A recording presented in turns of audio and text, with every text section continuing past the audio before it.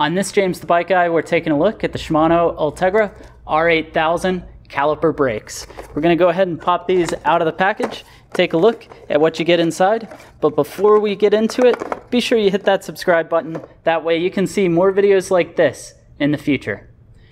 So taking a look at this brake here, you can see that it's a pretty nice looking setup. It's going to be a dual pivot caliper, and one of the neat things with it is this is going to have quite a bit in the way of mechanics to make it feel super linear in the hand and lighten up the actual lever feel while still having incredible braking power. So if you take a look inside, you can see the steel roller that's rolling on the inside of this cast aluminum caliper setup, and that mechanism is going to allow the side pull to be very even in the way that it's pulling the overall caliper. And that means you're going to have contact between both brake pads smoothly up against the rim, which should both allow for a much smoother braking, but also quite a bit more power.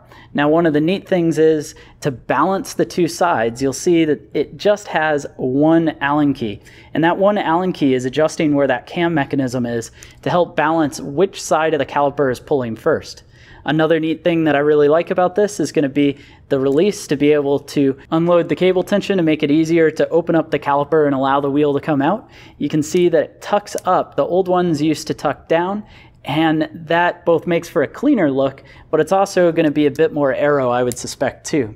Now, neat thing is, these are set up so that you can run as wide as a 28mm tire inside of here, and it's got a 51mm maximum reach. You do, of course, have adjustment for where the brake sets up. So let's go ahead and place them on the scale here. We'll see what these weigh in at. So I've got both the front and the rear, so we want to grab both weights. We'll start, of course, with the front. So the front caliper on the scale is going to come in at 183 grams, just 1 gram heavier than claimed, so pretty good. And then the rear is going to come in at 180 grams, so 2 grams heavier than claimed.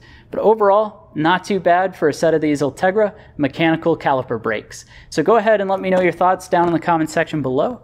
While you're at it, hit a thumbs up. It lets me know you enjoyed the video. And don't forget to poke that subscribe button. That way you can see more videos like this in the future.